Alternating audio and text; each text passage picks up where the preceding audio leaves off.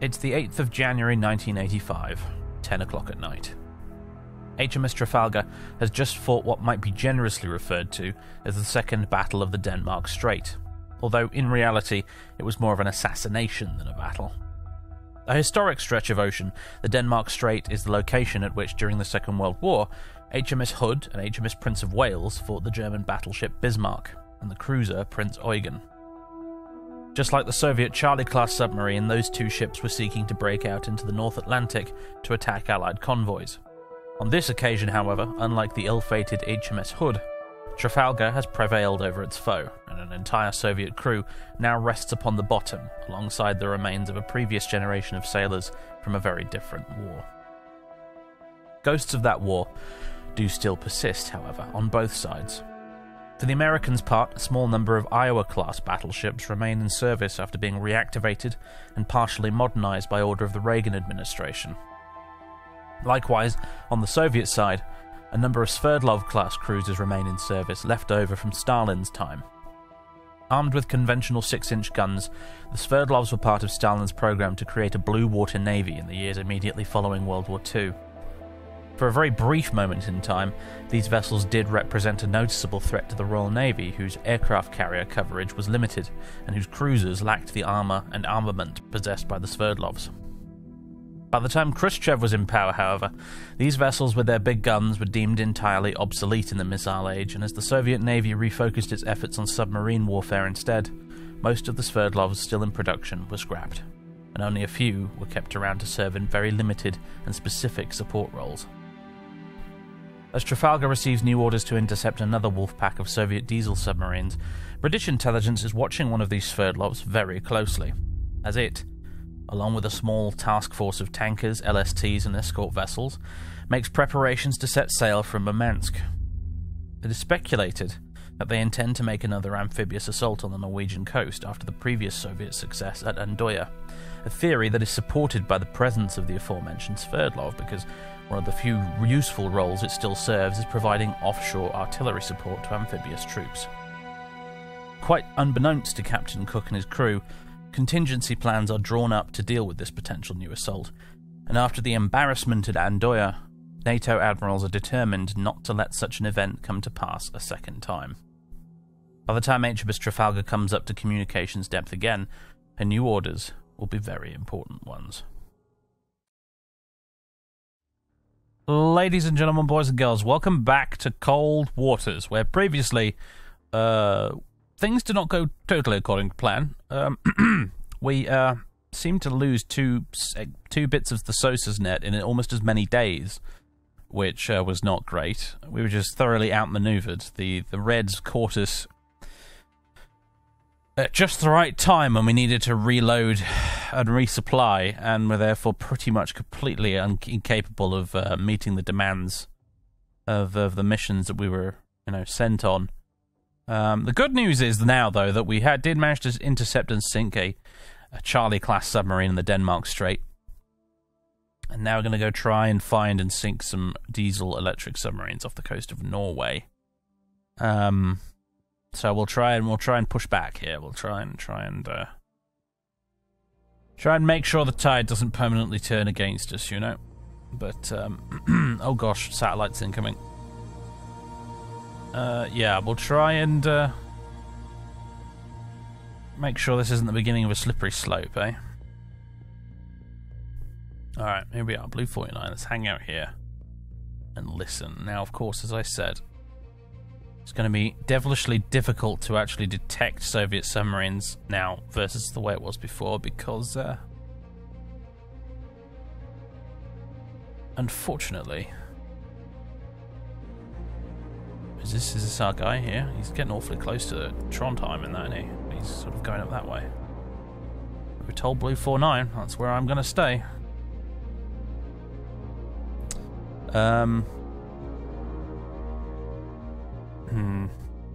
Maybe it's you, though. Maybe it's this guy. He looks like he's heading towards the North Sea, though. But you know what? He's in our zone. So we must engage. Our speed is 10 knots. There's a very strong surface duct and a very strong thermal layer here. Interesting. That's close to 15 kilometers. Exo status report. Right, we're ready to. We're loaded for bear. We're good to go.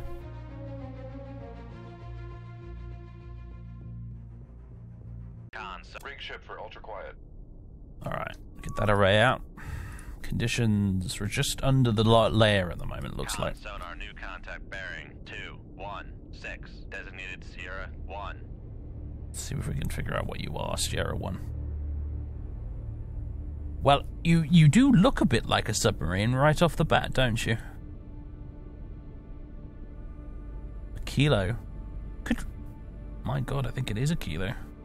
I'm craning over right now to look at the bottom corner of my monitor to make sure that these lines are in the right place, and I actually think it's a tango. It was easy to not notice the difference there, but if I really put my nose up against the monitor here, yeah, that's a tango. Con sonar Sierra 1. Hello, sir. Submerged submarine. It can't possibly be anything else. Mind you, I'm not sure. I think there's one diesel sub that like has an uncannily similar profile to a particular merchant ship. Oh, and then there's the yeah. Well, that's the thing, isn't it? Look,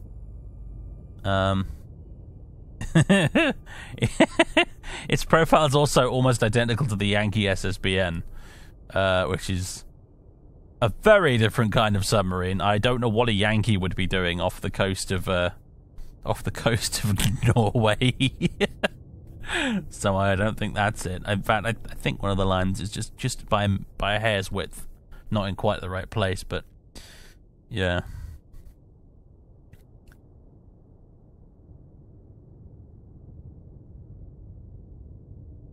I just want to make sure I haven't accidentally picked up a trawler here or something.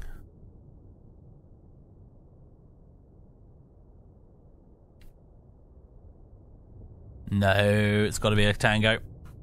It's got to be a tango. You know when you've been tangoed, you see. Still building a solution. Which way is he going at the moment? Is our best guess. Kind of looks like he's going this way. For some reason, the towed array was not deployed. Let's fix that. Time compression! Oh, it's a sub, alright. We can hear it down below. He's going quite far down, actually. Good news is there's plenty of depth to work with, even though we're quite close to Norway.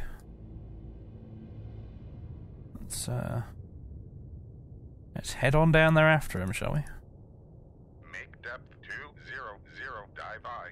Make that 183, shall we? 183, dive I. 168, there we go. Depth 168, dive I. Oh, is he going this way? Oh, okay. Well, that's perfect.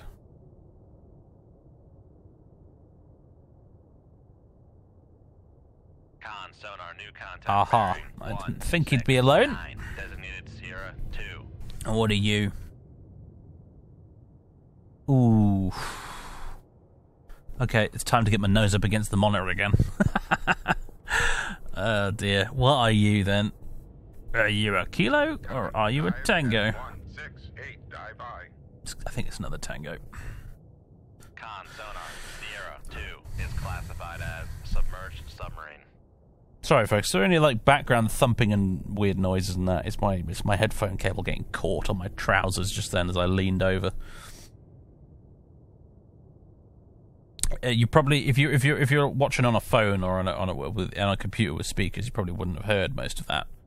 Most of those little noises you don't, but it's the headphone listeners. They can attest to it. I think they can hear the occasional bass wobble when one of my cables bumps up against something.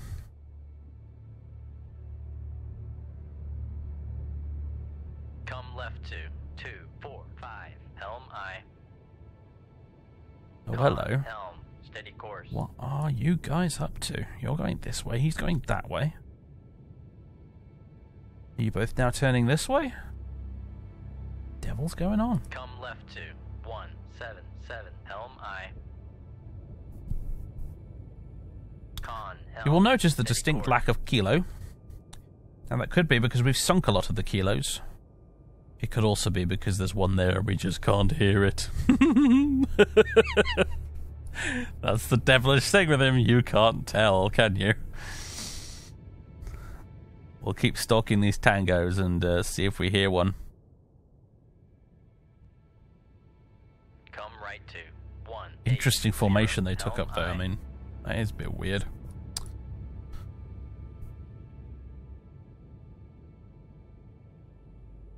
Get a look at the old Tango. It's an ugly freaking submarine, this one. It's an ugly, ugly sub.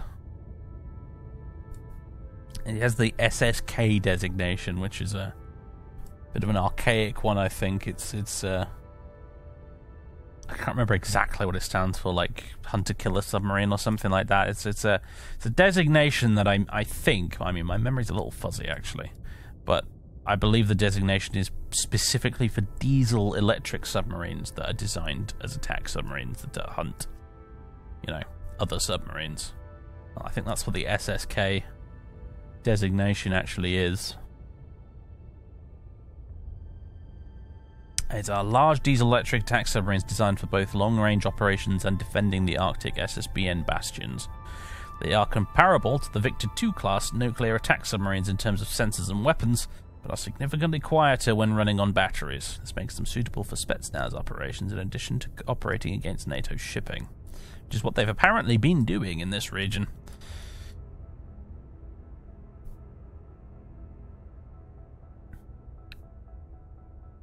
Yes, they are. They're pretty darn quiet at 120 decibels. They've got anechoic coating. USET 80 torpedoes, which are certainly no joke whatsoever. I'd give my eye teeth for some USET 80 torpedoes instead of my stupid Tigerfish, I tell you. Get some work done with those things. And Test 71s as well, actually. Which aren't as good, by far. I mean, look, they're 48 knots on these USET 80s. They are quick torpedoes, those things, and their max depth is like 1,000 meters as well, so... If we get one of those on us, I will struggle to shake it off. That's for sure. Which is why I'm hoping that never becomes the case. I didn't want to even say this because speaking this into existence almost invites disaster, but so far in this campaign, we have never, I don't think, been acquired by an enemy heavyweight torpedo. It hasn't happened. I haven't had to actually do any serious torpedo dodging yet.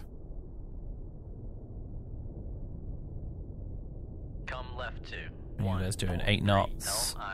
8, yeah, both going 8 knots. Okay.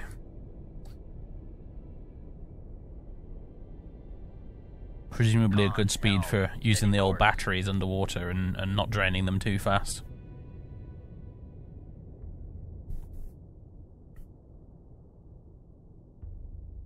Theoretically, if I made use of the very strong layer, we could get quite close to these guys.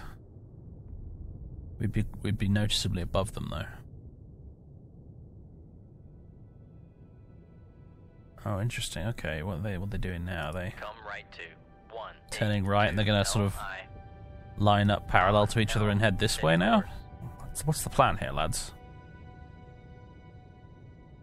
We're in Sierra 1's baffles and Sierra 2's, but unfortunately I don't really know where Sierra 2's going at this point, so I don't want to launch just yet.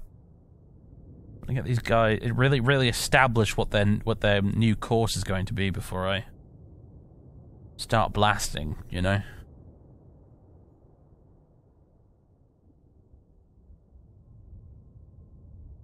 Then again,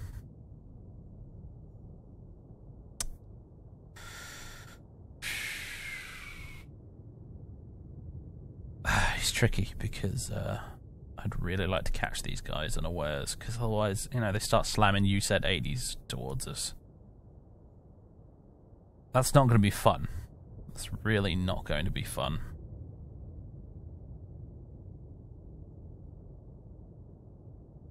They are getting further and further away from us at this point.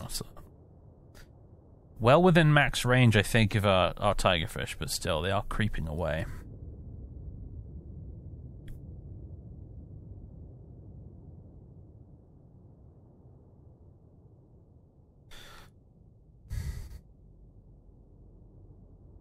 I might go for it, you know.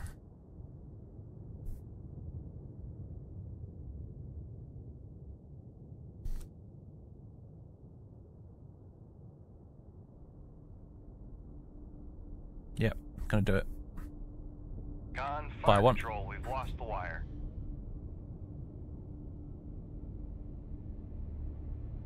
Shoot 2. Fire 2. Okay. Aye, sir. This guy here I'm a little bit less certain about. I'm glad the wire stayed on him.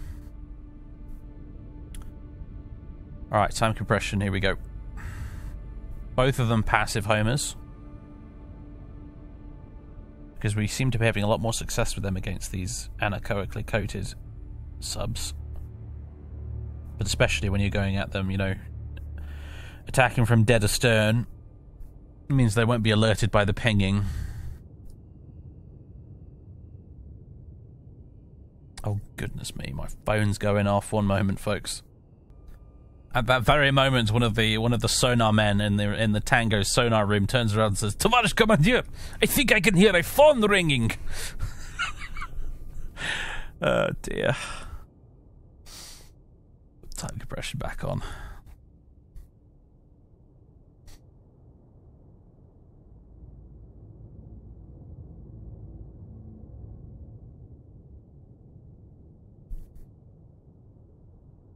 Oh gosh, look, okay, so far so good.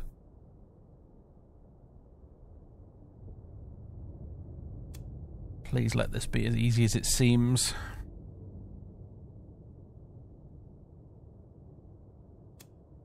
Just keep creeping along, no need to go active just yet.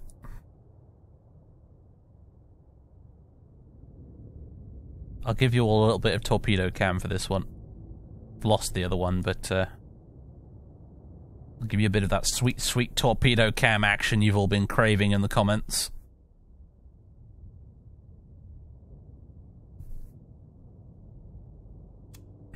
We're at the right depth, aren't we? He's actually a little bit lower. They both are. Con, sonar, Oh lost god, there he contact. goes. Sierra 1, last bearing 1. Don't go on time 7, compression. 6, Goodness me, I have a contact bad habit of accidentally enabling time compression. Down you go, sir.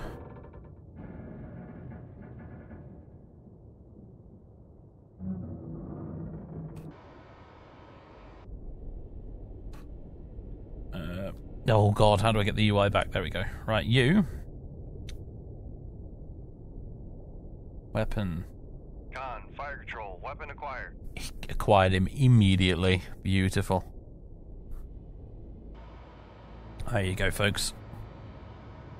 Enjoy the explosion.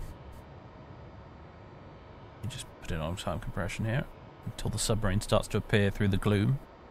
There it is. Has no idea what's coming. Or does he? He did just suddenly start diving.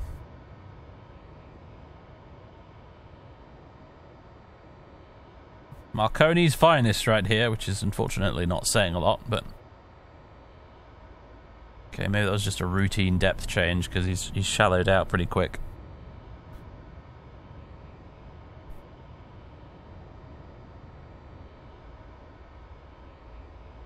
Here we go. Con, sonar, lost contact. Sierra 2, last bearing 2, 0, 5. Contact breaking up. Well, that, as they say, is that. Green light down here. I think we're ready to leave.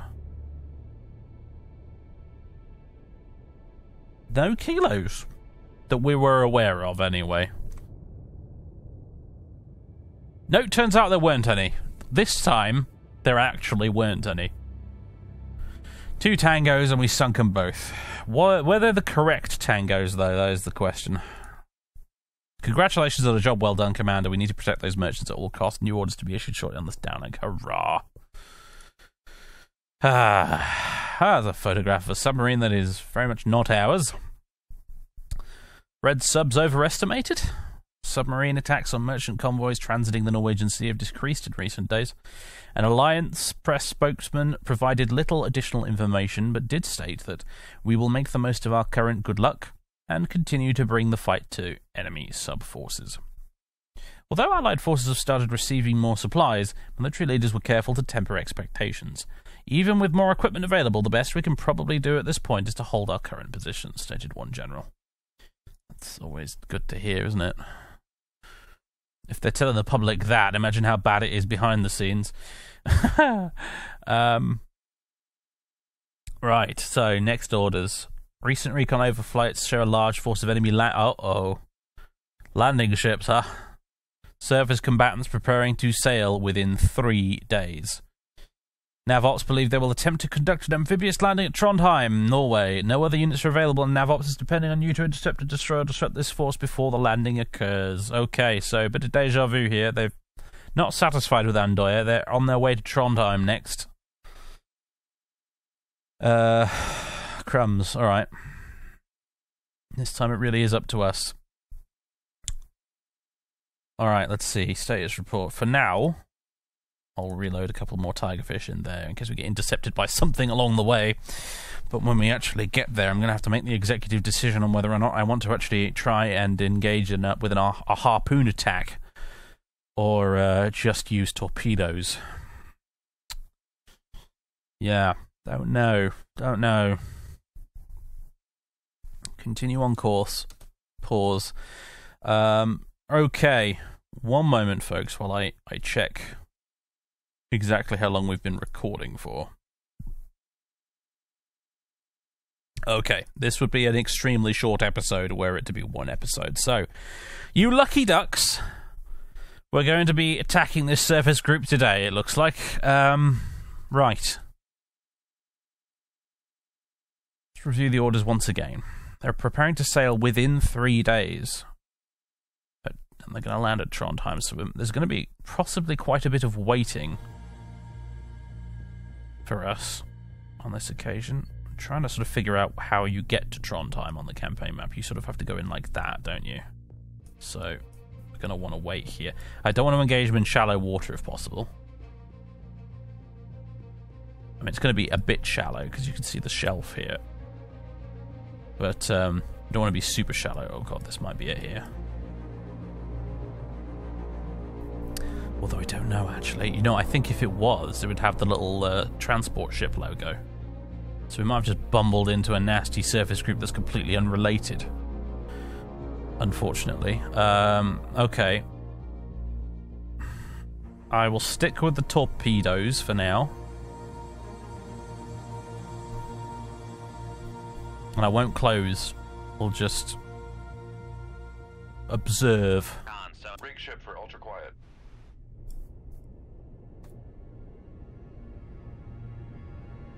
Con sonar, new contact bearing 042. Put the towed array out. Sierra 2. Come left 211. For future reference, because that's Trondheim down there, I think. What is the depth here? Floors at only 213 meters. That is worrying. Alright, let's see if we can identify these. What do we got? That is a Krivak. This is a... Con, helm, steady course. Potentially going to be plenty of civilian traffic around here as well, just to muddy the waters. They might have a submarine with them, actually, these guys. What the hell are you? A Gulf? No, that's not a Gulf. First two lines were a bit too off. You are actually a trawler. Yeah, it was the Gulf I was thinking of. The Gulf is the one that looks really similar to a trawler. Oh, we've already got active pinging going on. Delightful. Sverdlov? Con sonar, Sierra 7 is classified as capital ship. My god, yeah, capital ship. Flipping out.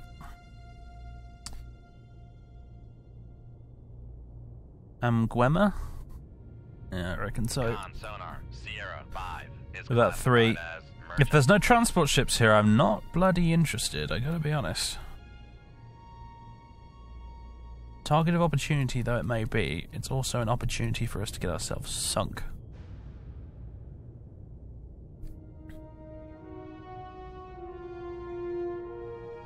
What the hell is this thing?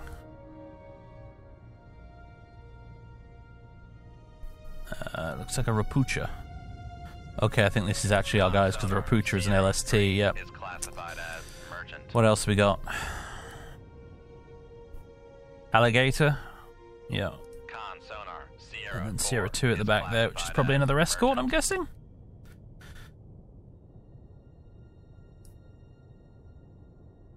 Yeah, it's a cash-in. Con sonar. Sierra 2 is classified Oh, as Christ! Okay, so... that's what we're dealing with.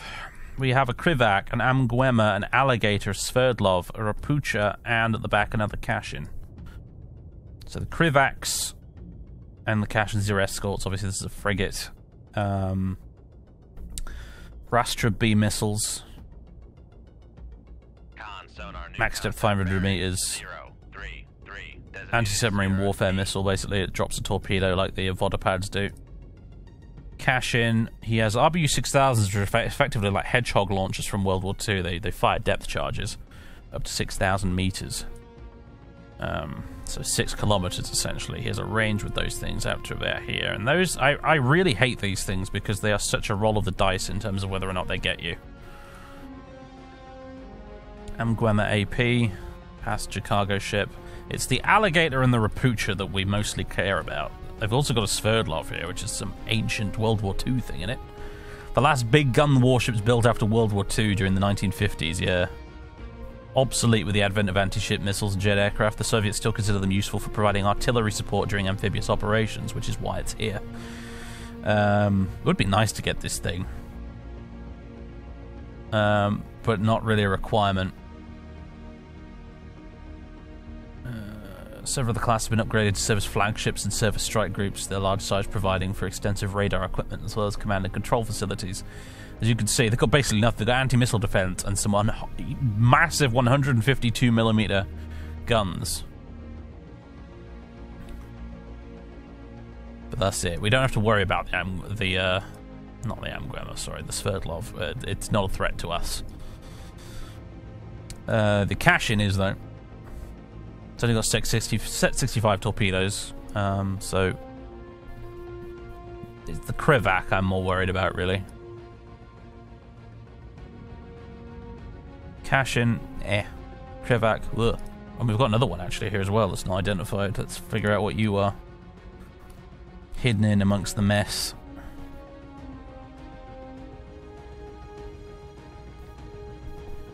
Another Alligator?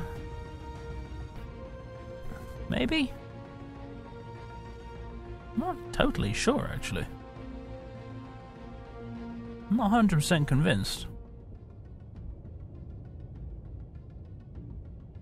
Con sonar. Sierra 8 is classified as Oh, merchant. okay. It is an Alligator. Alright then. Good look at you guys on the surface. So, there's the Amguema. There is the mighty Sverdlov in the distance. Oh, it's just dropped off. That's a shame. I wanted to have a look at it.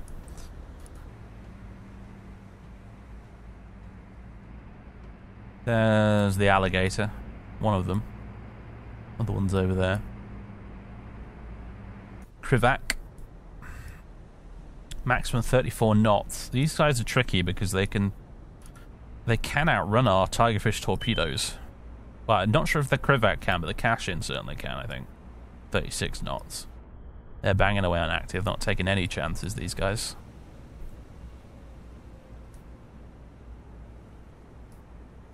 I'm amazed that we can't hear the Sverdlov properly right now. It's probably the noisiest bugger here. 194 decibels. He's not exactly quiet. There's the Rapucha. This is an amphibious assault ship, isn't it? Roll-on, roll-off operations with bow and stern ramps. Vehicles and whatnot. Also has onboard guns and artillery and stuff. AK-725 guns, specifically. Right, we could be attacking under more ideal circumstances, really. I mean, it's bloody shallow here, you know. It's bloody shallow, and they're headed right towards us, these guys. Come right to Hey. 272 Helm I think we really need to about face it.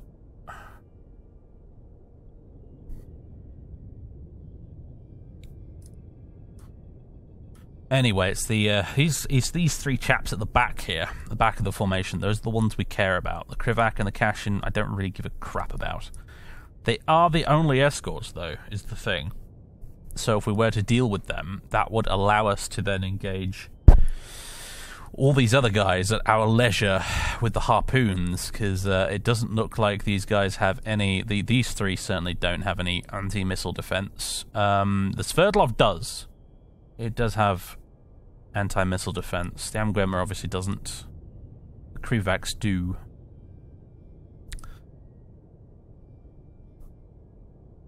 So, honestly,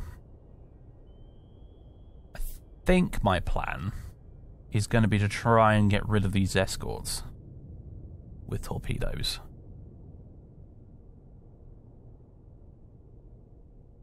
Probably use passive sonar homing for these guys. They are very noisy. It means they'll be less likely to hear it coming.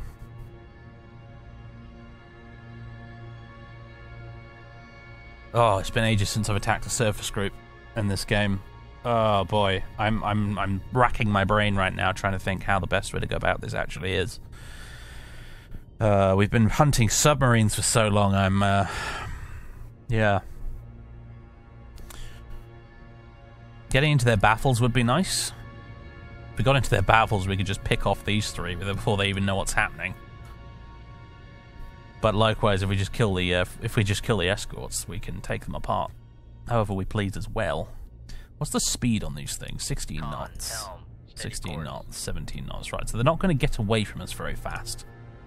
Sverdlov could outrun us.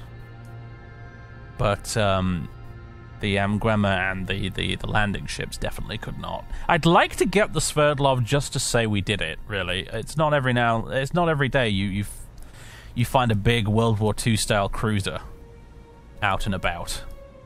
You know?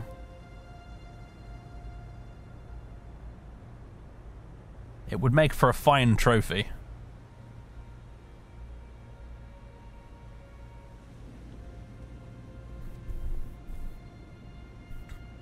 But it really isn't a priority. I mean, its big guns are not going to be very helpful if they don't have any troops to land in the first place. So...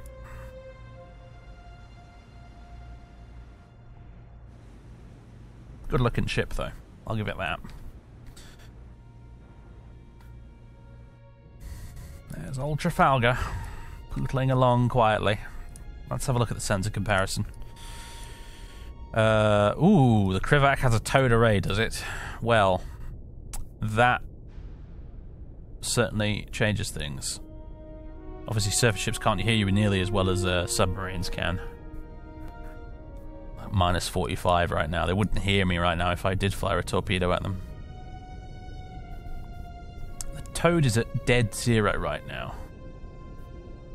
His speed is 24 knots. I don't even know if he's got the towed array deployed. Oh, maybe he does. -1. Bit godlike knowledge that, knowing whether or not he's got the towed array deployed based on the number here, but I guess operating on the assumption that he is using the towed array, it's at -1, which means he can almost hear us, which is a bit scary. From all the way over there.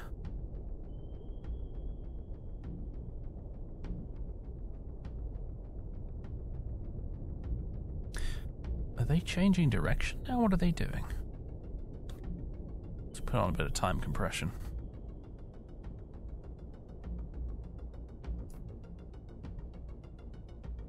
Okay, the stats on the arrays here are going all kinds of weird.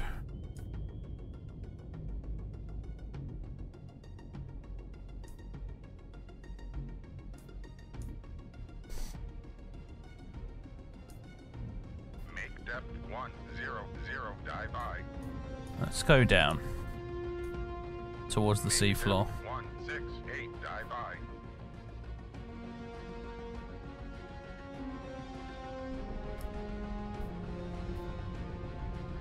Get ourselves a bit of depth.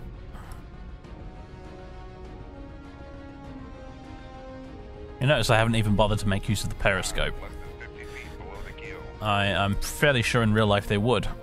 because their situational awareness in real life would not be nearly as good as what we have here. Oh, we just slightly too deep for the towed array. That's annoying. There we go. Unfortunately, I seem to be maneuvering right into their path, which is not very helpful. Should have kept going this way, apparently. I assumed they were headed down this way towards Trondheim, so...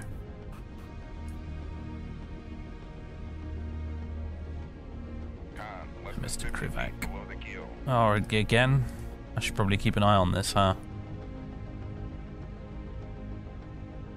Because the floor is not going to stay at the same depth, is it? Though it does seem to actually be getting deeper as we head this way. Yeah, it kind of looks like on the map there's like a shallower patch of water here.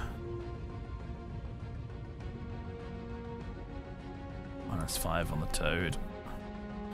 Everything about this sucks. We're really not in a good position here, and it's they uncannily seem to keep turning back towards the area I decide to go in.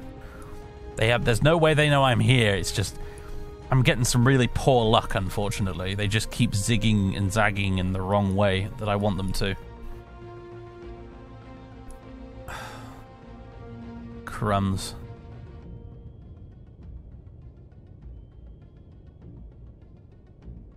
It is reaching that point where I'm going to have to maybe consider shooting. Come left to 077. Well, let's make sure these things are set for the set for surface vessels.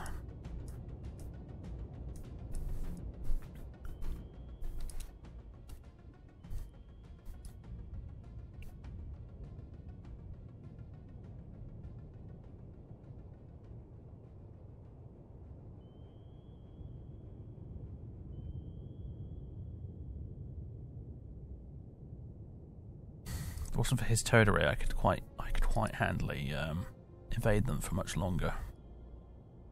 But that towed array is really causing issues. In fact, his active sonar is really creeping up there.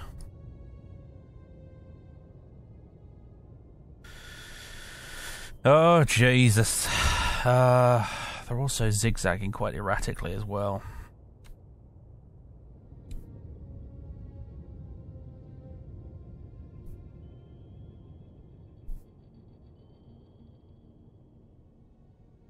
We're not in a good position to fire. We're really not. Con, helm, steady course. They're going quite fast too.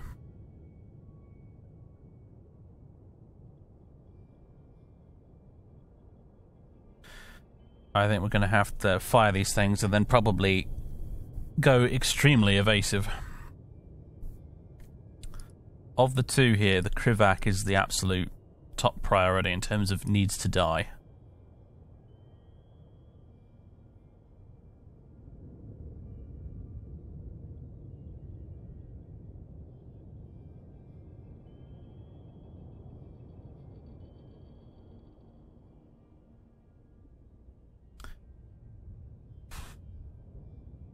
Oh boy, alright, let's do this.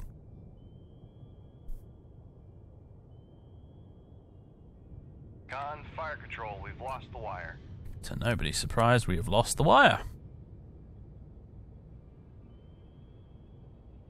Gonna send one this way as well. Aye, sir.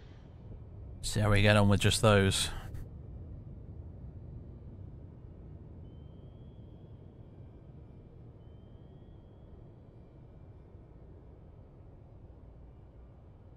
Come right to. I want to turn this way. 195. Helm aye. Slow the rate at which they're going to coming towards us.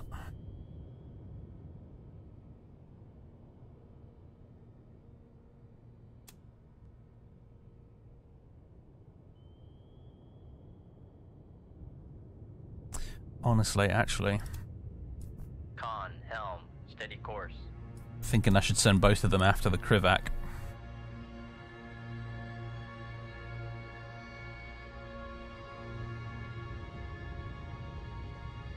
They are turning. What on earth is he doing? Have they heard the torpedoes? They haven't heard me yet, I don't think. Ooh. They might have heard the torps, though.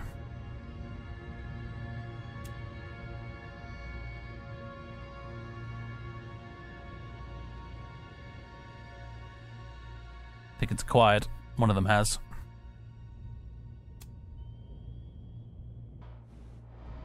Oh, it certainly has.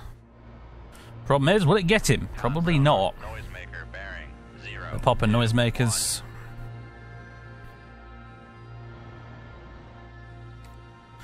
I do wonder. I thought they would have heard the launch on his towed array, but maybe I was in the towed array's dead zone when it happened. You know how the towed array can't hear anything that's in front of the ship? So that's a fact that I momentarily forgot there. Okay, number 2's gone active. Or it's about to. Con, fire There it control, goes. Weapon acquired. Yeah, no, killing the Krivak is top priority. I'm happy to send 2 poor torpedoes after it.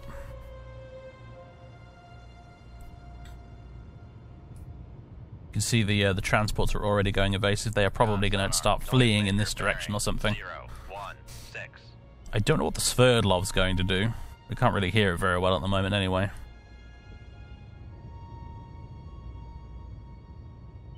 Yeah, this thing is haplessly going for the noisemakers.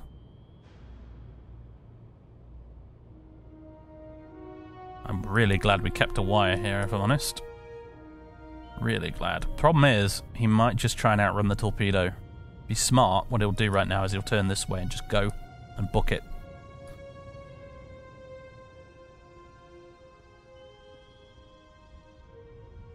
I think I'm going to need to manually turn the torpedo this way to try and intercept. So I'm aiming for the intercept dot there. Come left to 148. Helm I.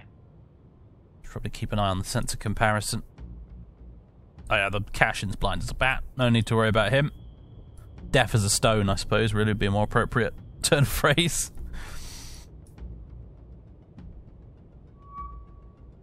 Make sure we got our towed array out. What's the seafloor looking like? Yeah, it's getting deeper. Good.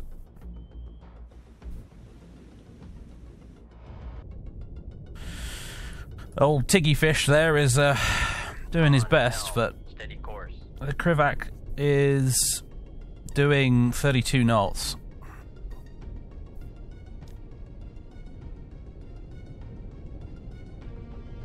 Did he just zigzag? He did. Yeah, turn it back this way. And this one's trying to go after him after getting totally distracted by the noisemakers, but...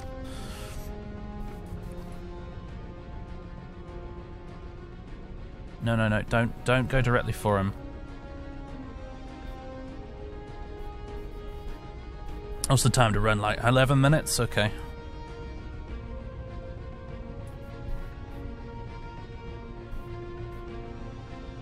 Risk a bit of time compression here. Oh, Jesus Christ. I wish you could override the homing mechanism to some extent. Make life a lot easier. Con sonar. Noisemaker Popping noisemakers, right? He knows he knows he's in trouble.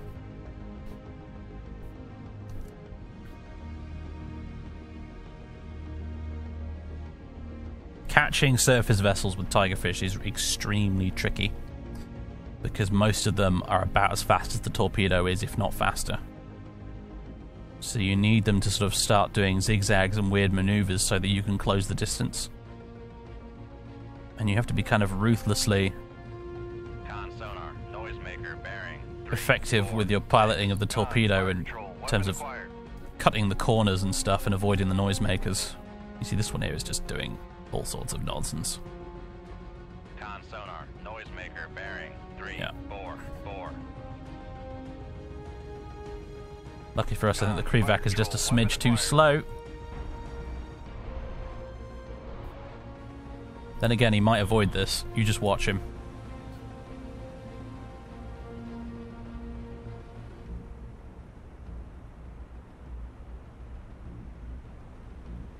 Con sonar. Noisemaker bearing 3, 4, 6.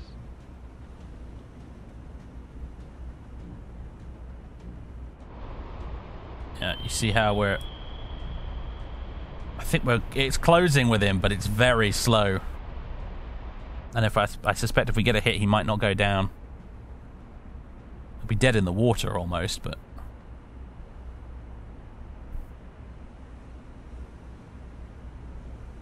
Con sonar, noisemaker, bearing 349. There we go.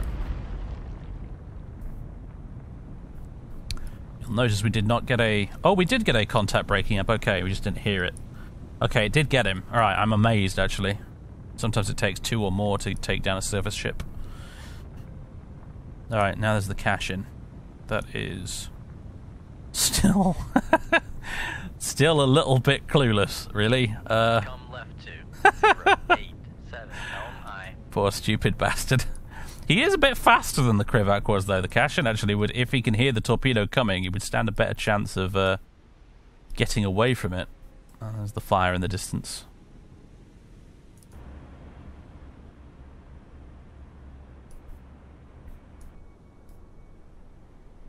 Down she goes.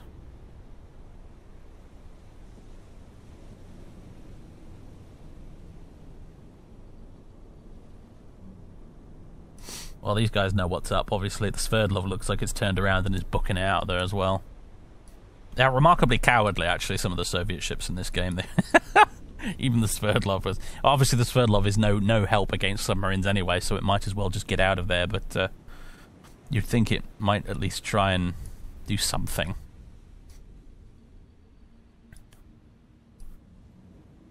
Fortunately for us, this convoy was very lightly escorted. Perhaps, you might say, they became a little bit bold as brass after that landing at Andorra that was completely unopposed, so they sort of thought to themselves, we probably don't need to send much of an escort this time.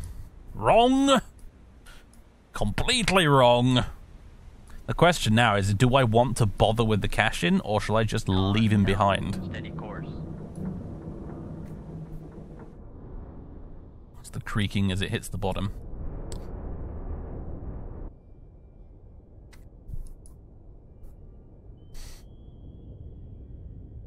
We're almost in depth charge range of this thing right now. Come right to 094 Helm I. Could probably take him out with a couple of missiles, actually, if I'm honest. I don't even know if he has any close-in missile defense. He has AK-726 guns, but I think those are his main armament. I don't think he's got anything to defend against that with.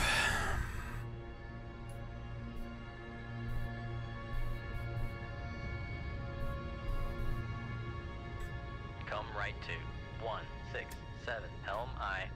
Give me a couple harpoons. I was kind of saving these for these guys, but and maybe I still should. But to be honest, we could catch up with them and torpedo them relatively easily, I think. Because they're pretty slow. This chap, on the other hand, I might be able to pop him with just one harpoon if the stats here are accurate. Quite like to get out of his... out of range of his RBU 6000 though before I do it. Ooh, this is looking a bit hairy. Back to silent running, please. Rig ship for ultra quiet. Oh, he's turning this way. Maybe I'll just fire a torpedo right at his nose and see what happens. Come left to 082 Helm I.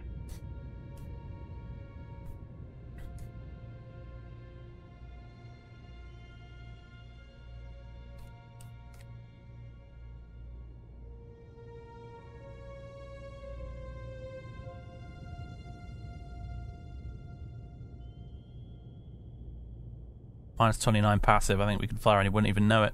Con fire control, we've lost There it goes. fire. I don't have a lot of faith in this Steady course. unguided tigerfish here, I must admit. We'll see how it does, though. Con, torpedo room, tube 3 ready. Should go active in a second, I hope. Alright, little tigerfish, do your thing. Do your thing. Alright, it's acquired him, I think. Yes, indeed.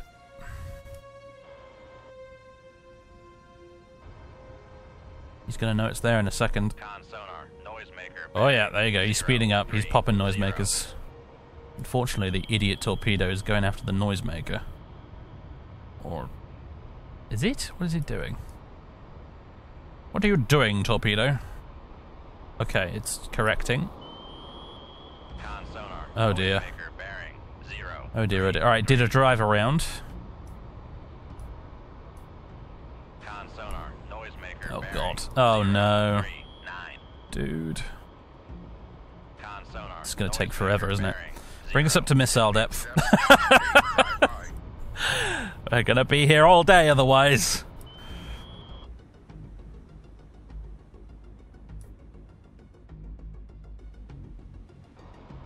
Con sonar. Noisemaker bearing. Oh god, look at it just veer off in the completely the wrong direction. Not very good for attacking surface ships, this thing. dive at 5, 8, dive Alright, let's do this. So there's a couple things to note here. One is we might actually be within minimum range. In fact, we are right now, which is not good. Lucky for us, I don't think the bloody thing can hear us at the moment. We need to get out of minimum range.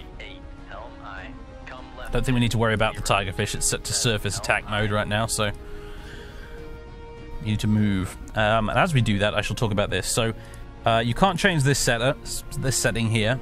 And this here is basically the weapon search cone. You can set it to narrow, or you can set it to wide angle. And this here basically is the it says weapon depth, but basically this is what the missile's behavior. It's either going to fly along horizontally a lot above the surface of the ocean, like that, or if you select this downwards arrow, what it will do is it will do a pop-up attack. It will fly along, and then when it gets within range, it will actually shoot up into the air and then come back down from an angle. And essentially, really, what you're meant to do, I mean, the reason it does it is an attempt to try and avoid enemy close-in weapon systems that might try to shoot it down, but the best way to make use of it really is to fire a pair of harpoons, one of them with the pop-up attack and one of them just doing the regular along the surface thing, so that it gives the enemy two directions they need to shoot in. This guy, though, apparently, according to what I'm seeing here, he doesn't have any missile defenses, so it shouldn't matter. I will probably just go for the flat attack on this guy when the opportunity arises. Con sonar. Noisemaker bearing 2. Of course, you never know. The little tigerfish might finally find its mark, but I somehow doubt it. Con sonar. It's giving him something to think about there in the meantime. That's the main thing. 0.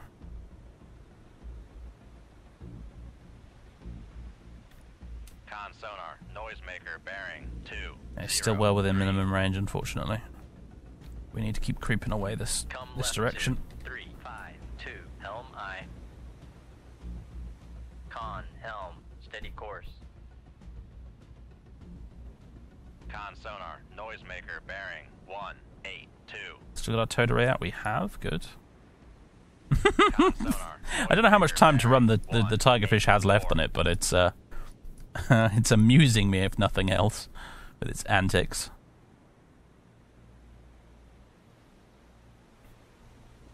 Con sonar. Noise. Come right to 0, 0, 5. Right, how are we looking now? Ooh, very close. That's a bit too... Helm. Steady course. I'd like to give it a bit more wiggle room than that, otherwise the missile might just fly straight past it.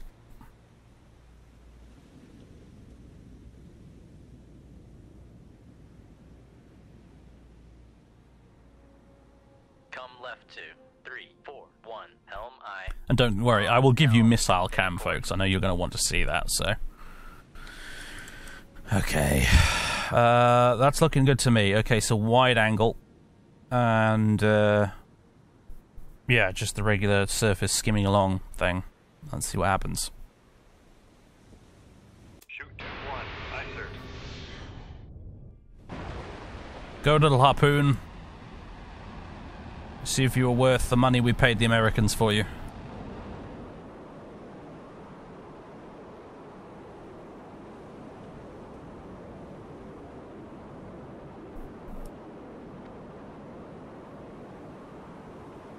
Look, that has pretty much just given away our position to them, and they are launching torpedoes.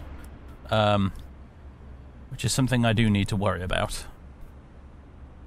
He does only have 665 torpedoes, of course, but Helm I. the water is a little shallow here, so... Come left 298. Helm Oh, I. damn it, I missed it. I'm sorry, everybody. I was thinking about how to evade that torpedo. Anyway, the missile got him. There is a torpedo in the water. Probably more than one, actually. Let's, Come right 2. Con sonar. We are cavitating. retract the towed array before we damage it. Might be too late, though.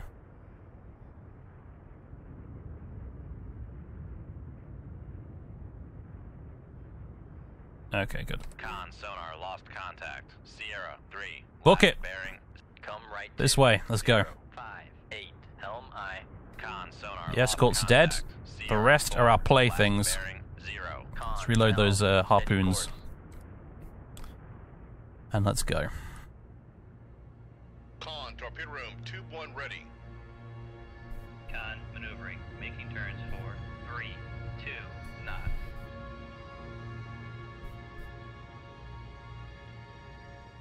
Come right 2.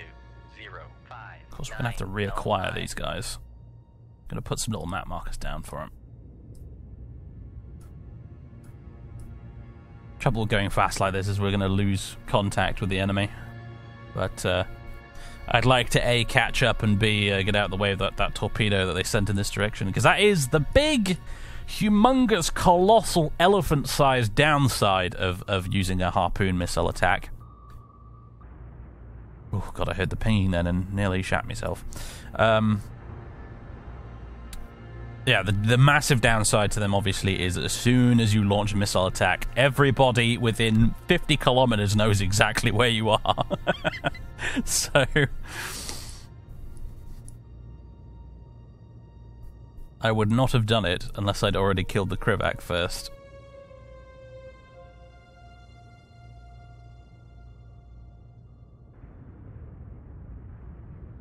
Rig ship for Let's go silent running. Sonar regained contact on. Reload the rest of the harpoons. 0, 4, 0. Hello, boys. Well, we know that distance can't be quite accurate, but let's build the solution, shall we? Come right 2. Believe we're still at missile depth, aren't we? Helm I. This time I will be able to show you missile cam properly. Come left 2. 0, 4, 3. Hello, Helm chaps. I. There you all are. Like ducks in a row.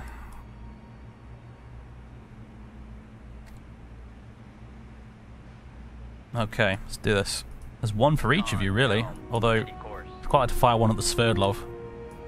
Although it does actually have anti-missile defense, so... one might not be enough, actually. But, I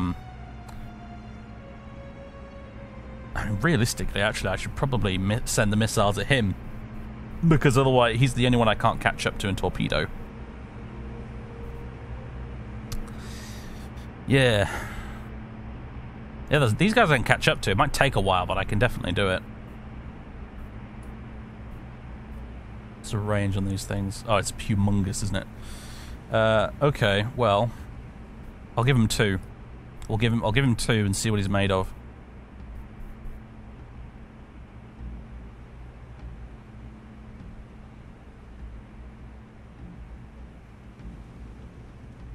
First one, actually, we'll have it do a pop-up attack. Shoot 2-1. Aye, sir. Second one, regular. Shoot 2-2. Aye, sir. There they go.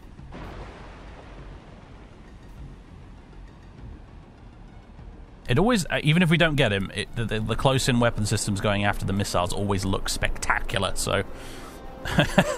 this should be entertaining, no matter what happens.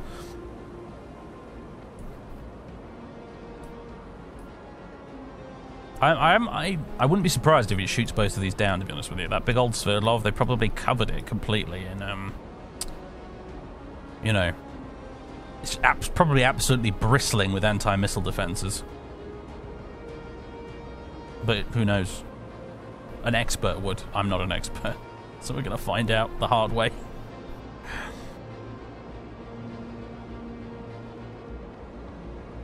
This is the second missile we're following right now. The other one should be out front of it somewhere.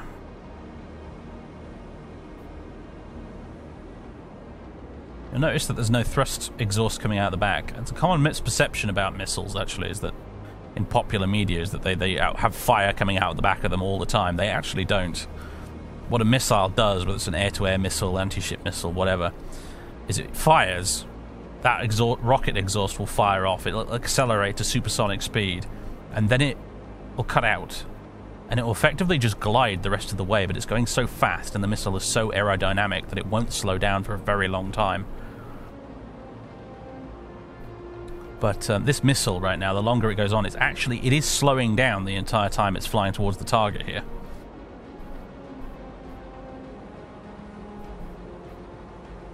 Which is why with when it comes to like air-to-air aerial dogfights involving missiles, a lot of emphasis is placed on trying to burn out the missile's energy by, you know, trying to evade it and get it to sort of run out of speed as it maneuvers, because they lose a lot of speed when they actually change direction and maneuver around.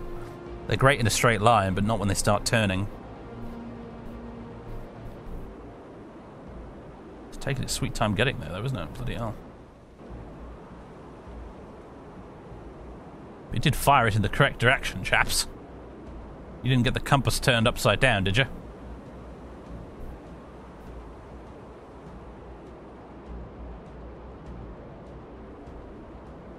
Is that Sverdlov I can see in the gloom in the distance there? Or is that just a mirage?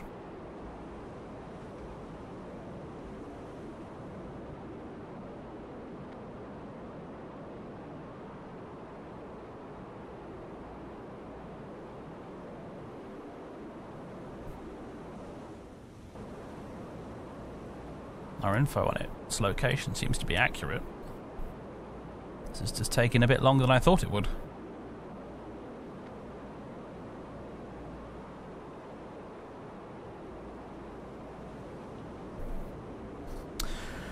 Anyone got a pack of cards? Fancy playing a bit of Ludo? Anything? No? Okay. Oh! Ah, it shot both of them down. Yeah, there you go. Gosh, we waited all that time and it didn't even get close.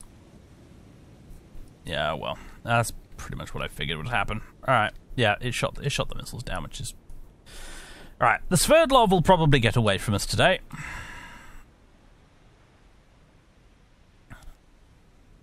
I'm afraid.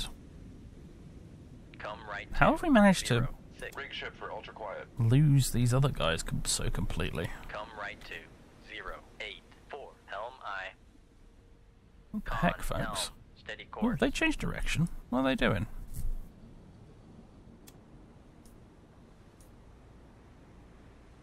Might as well reload these, I suppose. Con, torpedo room, tube 1 ready. Have they changed direction? Are they coming back this way? Con, torpedo room, tube 2 ready. I'd be kind of surprised if that were the case. Well, it looks like they have, though.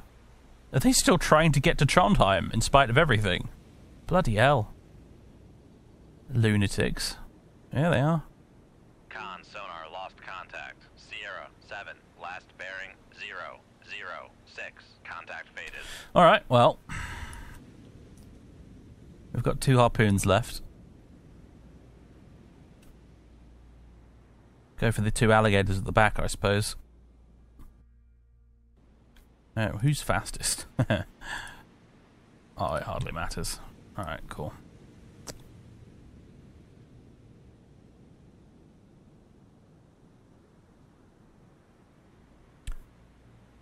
Shoot 2-3. One. And the Shoot next. 5. Aye, sir. There they go.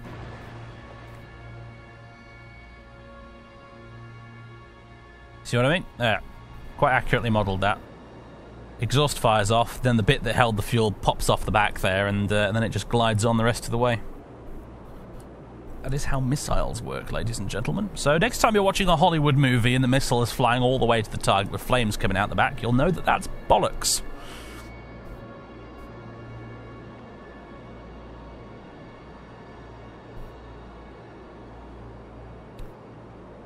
Make the most of missile cam while it's here, folks. It doesn't come up very often.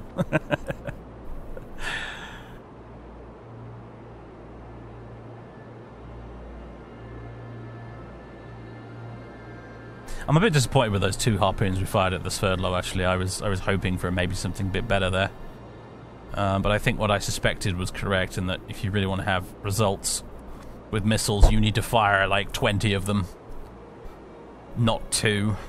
I was hoping maybe the harpoon, because it's, you know, Western made with slightly better tech, and it's, you know, smaller and more agile or whatever, or possibly a more difficult target. I thought maybe that it might stand a better chance of getting a hit, but nah, I think shot both of them down quite. I mean, possibly what I should have done is placed them out a little bit to the left and right to try and keep the Sverdlov in the target cone, but also, you know, spread them out.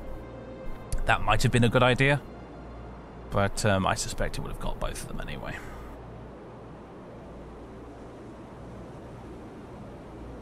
There we go. Oh, there goes one of them. Boosh.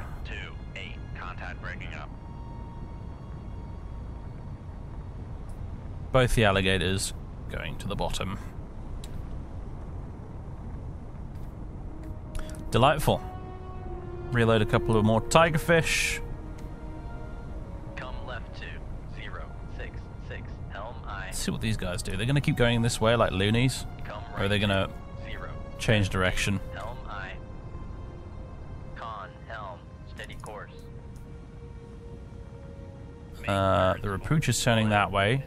The Amguema is suicidally continuing. Come right to con helm steady course. Do you know, it's funny actually, the Sverdlov would have been a great candidate for shooting with those old World War II Mark 8 torpedoes, actually. We could have taken it out with one of those. I don't know how. I mean, trying to dodge escorts in the process of doing it, but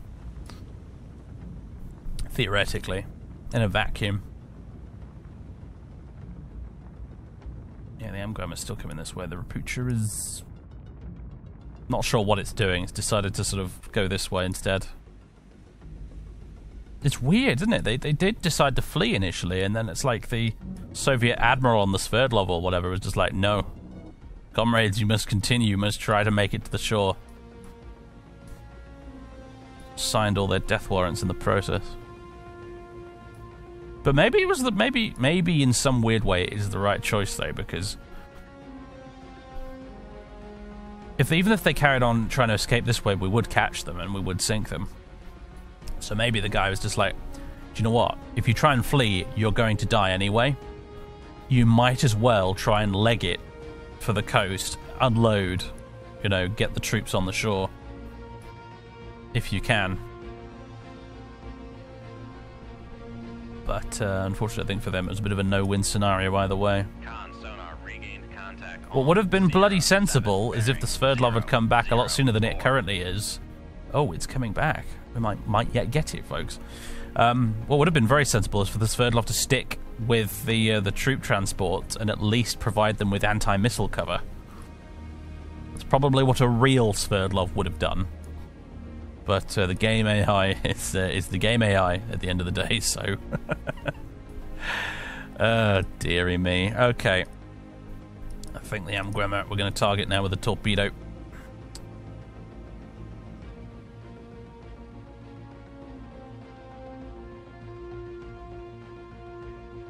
Yeah.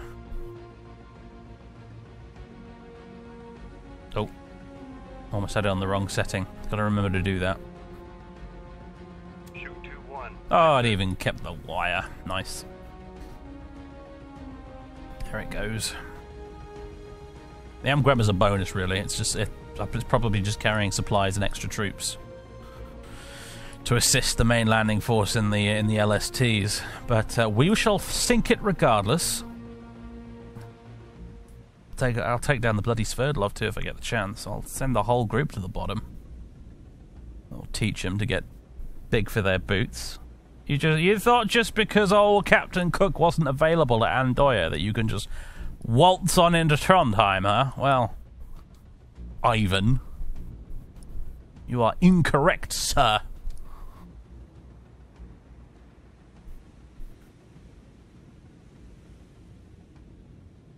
Weapons active. Con, fire control, there we go. weapon acquired. Could have taken this thing out with an old Mark 8 as well, actually, really.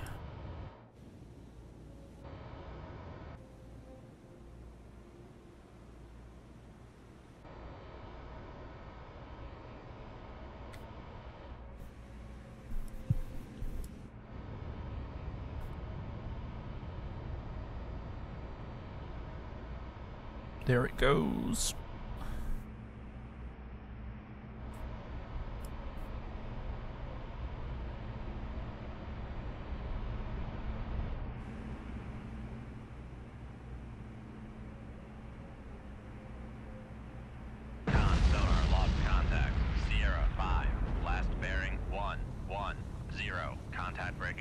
That was quite the fireball.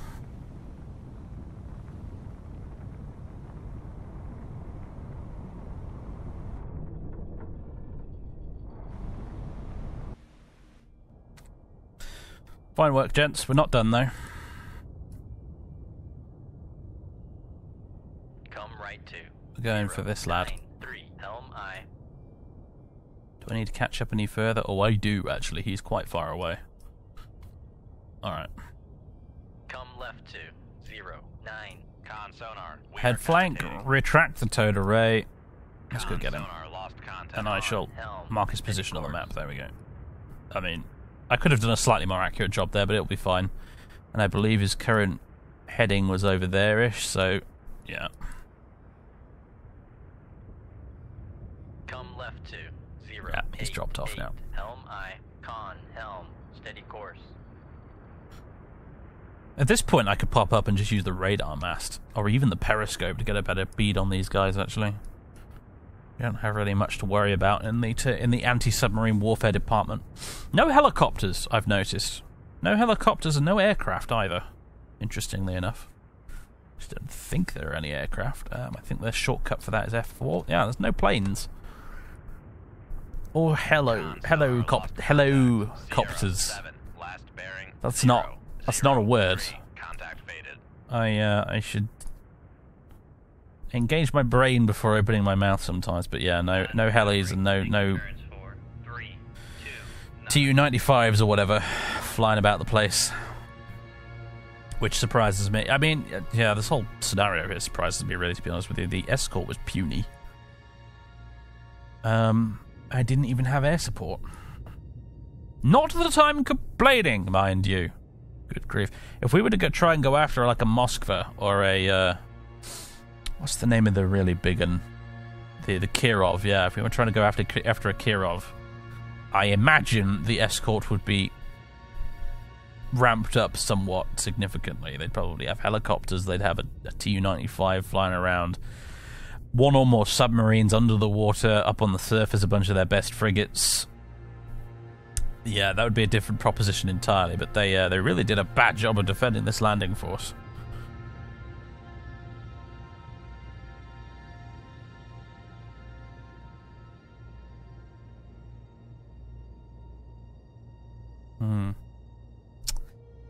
Well, tell you what, folks, I'll be back when I've closed in a bit more. Well, folks, there she blows. Unfortunately, her flags are glitching out and making her much easier to see, but I think you could probably just make out the ship-shaped blob in the distance there through the fog, and it is quite foggy. So there she is. Detection threshold. There is actually some readings on the ESM meter here. It's probably coming from the Sverdlov, but we're well under the detection threshold, so no need to worry about that. And even if it knew where we were, there's not a lot it could do about it, so... Anyway, there's the remaining Rapucha. And, I think... Downscope. We're going to put it out of its misery.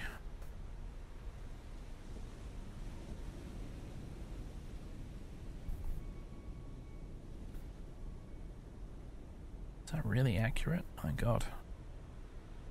Con, fire control. Oh, goody, we lost the wire. Alright, here we go. Con sonar, we are cavitating. Speed up a bit. I don't want to speed up too much. I don't want to go to full flank speed, because the depressing fact of these stupid tigerfish is that our submarine at full speed will go fast enough to catch it up and bump into it and make it explode. So...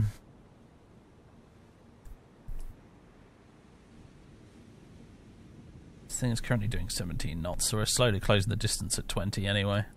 The Sverdlov, in case you're curious, is actually come back and is headed this way now. Don't know what he's doing. He's doing 23 knots at the moment. If he keeps doing 23 knots, I might be able to catch him. It'll take a long time though, but I could theoretically do it. I'm more worried about the Rapucha though. He's the primary target here. He's got troops on board and he is headed for the coast, so.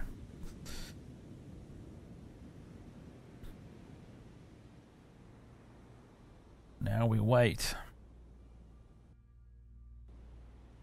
This is the trouble with old Tiggy. It is really quite slow. I've actually lost sight of the damn thing now. It's presumably headed towards its target. We can only hope.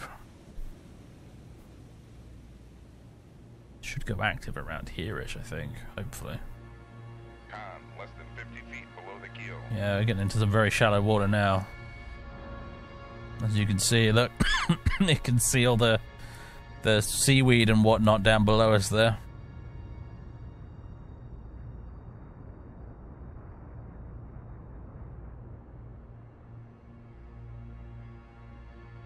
Come on, little Tiggy. You can catch the bugger. Just about, you should be able to catch the bugger.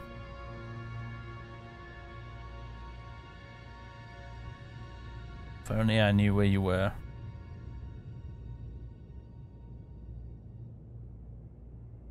Any second now, surely.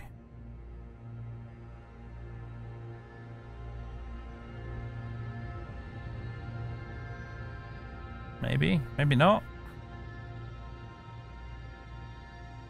Don't want to fire another one until I'm absolutely sure it's missed. Come right to 109 Helm I.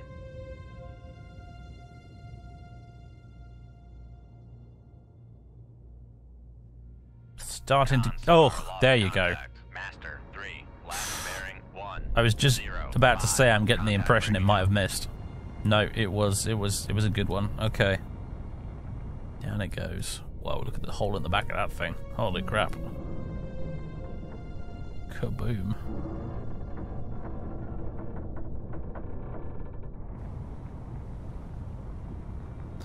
Right. The only thing remaining is the Sverdlov. Over there.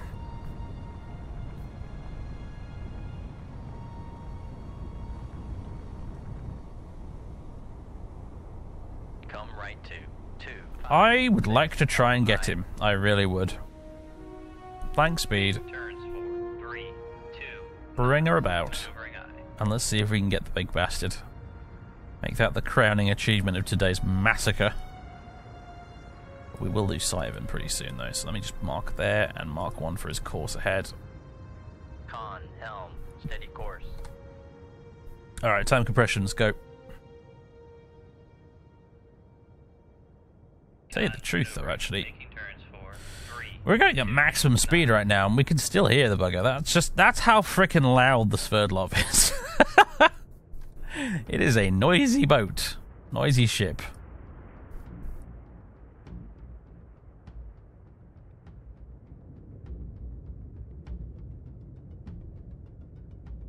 Come left to 250. Alright, this is going to be another waiting game, I'm afraid, guys, so I will join you momentarily once we've caught up. Yes. Behold, though, all of the things I have sunk.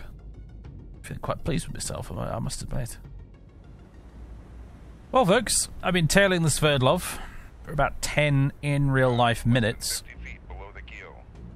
And because this game doesn't have any more additional levels of time compression, unfortunately. Sometimes I really wish it did.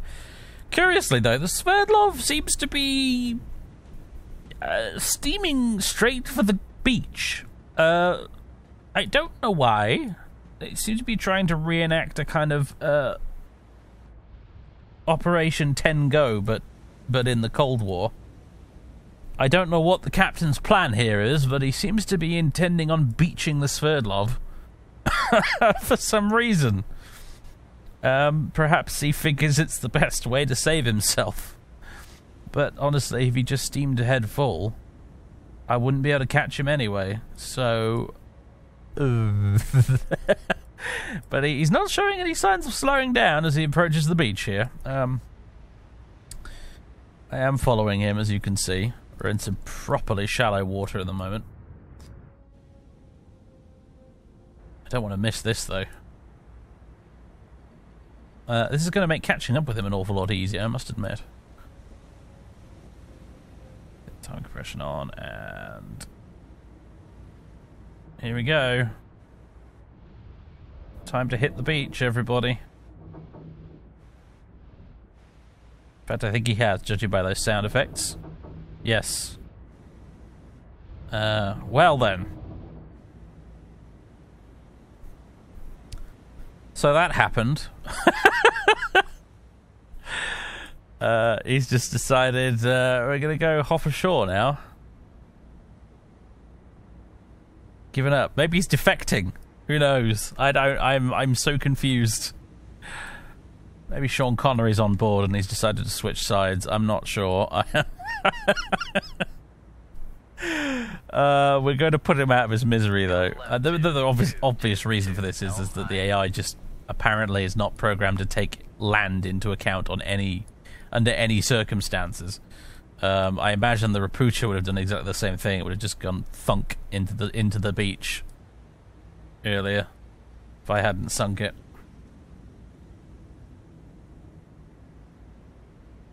Oh, look at the little lead marker go backwards and forwards. That's quite funny.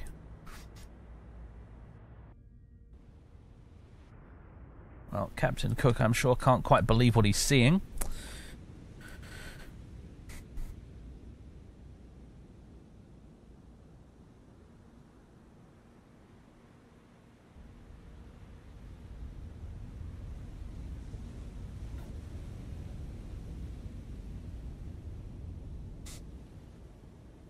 Come right to... Less than 50 feet below the keel. Yes, water's getting a bit shallow. It should take care not to end up the same way. But there he is. Rig shift for ultra quiet. Slow ourselves down here. Just a 1 knot will be fine. 1 knot only, please. Maneuvering eye. Upscope. Upscope. Let's get the captain's eye view here. Yep, there it is.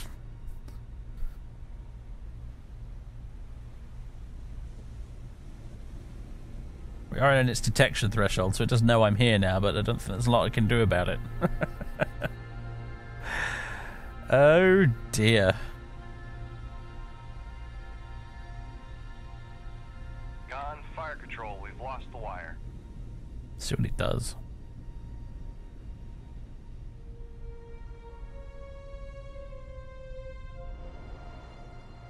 It might take more than one torpedo to put this bastard out of his misery, admittedly.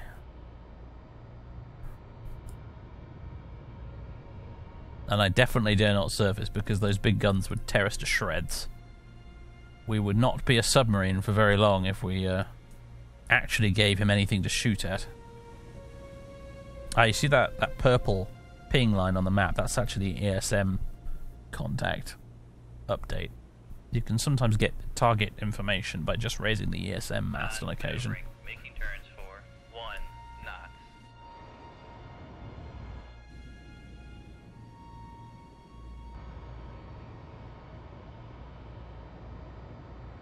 Now, I don't think there's a thing in this game, but I imagine maybe in real life when they compute the torpedo solution, they maybe after over such long distances, perhaps they have to take into account the current.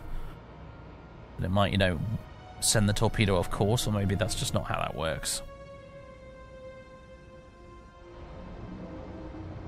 I've been playing another nautical game recently called Sailwind, which is very, very good.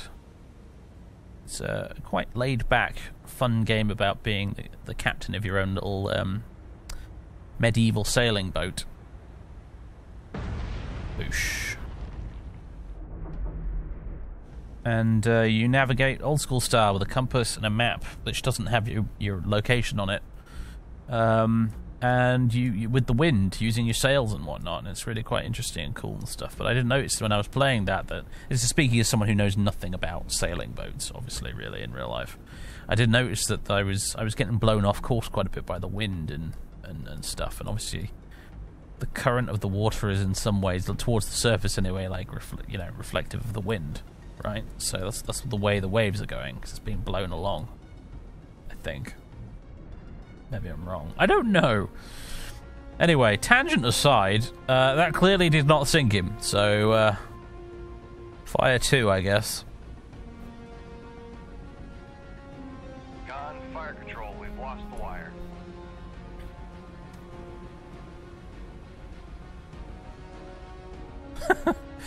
Oh dear, we're lucky, honestly, that like I've seen some folks in the comments saying, "Oh, they should make the tiger fishes less rubbish for gameplay purposes." And I tell you what, man, they're already less rubbish than they were in real life.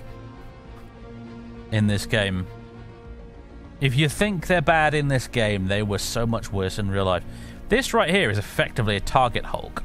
Is what we're shooting at right here. It's a completely stationary, dead in the water ship that we're firing at. I think I quoted this statistic in one of the video intros, but after the Falklands War, in fact it was when they were on their way back from the Falklands War, I think it was HMS Conqueror, partook in some trial firing of Tigerfish torpedoes, and they did fire like 6 torpedoes at a target hulk, not unlike this one right here, and none of them successfully detonated. A hulk, an unmoving. Well, it might have been moving. I don't know. Actually, I think you can, remote control those things nowadays. But effectively, a completely defenseless ship, and the Tigerfish still failed to actually do any damage to it. So, believe me, these things are much more competent in the game than they were in real life, as it is.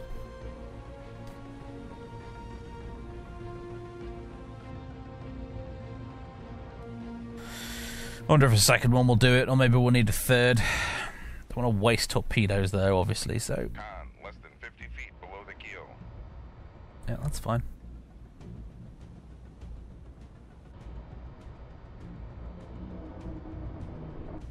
Sonar lost contact. I did the trick. Sorry for the time compression there. I didn't quite manage to hit the F9 key in time. But yes, it's going down now. As far down as it will go, anyway, which is not very far.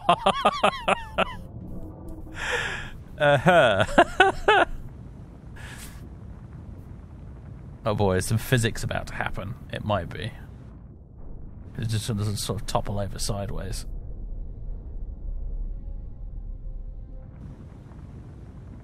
Or is it just going to sit there like that? Man, what a monument to this war it would be if it just sat there in the water like that. Put that on the cover of Time magazine.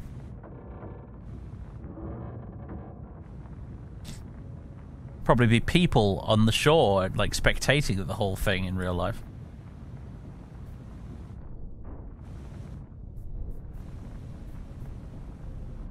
Yeah, it doesn't look like it's actually going to sink any further. Oh boy. Time compression. Physics are happen. Yeah, if I turn on time compression, it goes a bit weird. Whee! And then it goes down. You can get pills for that, mate. Anyway. Okay, that's enough silliness for one day. It's supposed to be a very serious Let's Play, a very serious game about very serious subject matter, I'll have you know. Oh dear. Starting to think maybe that should be the thumbnail right there, but I suppose it would be a bit of a spoiler, wouldn't it? I'll have to make it something else. Beautiful. Anyway, ladies and gents, let's get out of here. Let's leave the scene of this hilarious crime and get gone. That's our tally for today, everybody. There's one last look at the map. Fine work, if I do say so myself. Leave combat. There we go. Krivak sunk. Kashin sunk. Rapusha sunk. 2 alligators sunk. And Amgremma sunk. And the mighty Sverdlov as well sunk. Total tonnage 52,000 tons. 520 of ship sent to the bottom, or indeed the beach, as it turned out. We have 11 tigerfish remaining, 4 mosses, and that's it. Hopefully we'll get sent back to port at some point. That would be nice. Very pleased to hear that the expected invasion of Trondheim, Norway, has been stopped. Outstanding effort. Await new orders. Yes, it's very publicly stopped, it would seem. Are they going to give us a medal? Yes, they are. The Americans are going to give us the Silver Star. Apparently, someone mentioned in the comments in the newer versions of Dotmod, they actually have British medals in there now, which is quite nice. Unfortunately, I daren't update the mod for fear of breaking the campaign, so I'm going to carry on with the American awards for some silly reason. Right.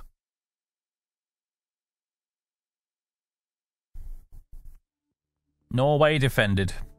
An attempted amphibious landing on the shores of Trondheim, Norway, has been defeated by NATO forces while the invaders were still at sea. That's not, strictly speaking, completely accurate, newspaper, but we'll let you go on that one. It was reported the Soviet landing ships suffered heavy losses, as did the naval infantry units they were carrying. Some commentators pointed to the victory as a potential turning point in the war. Others offered a more sober view.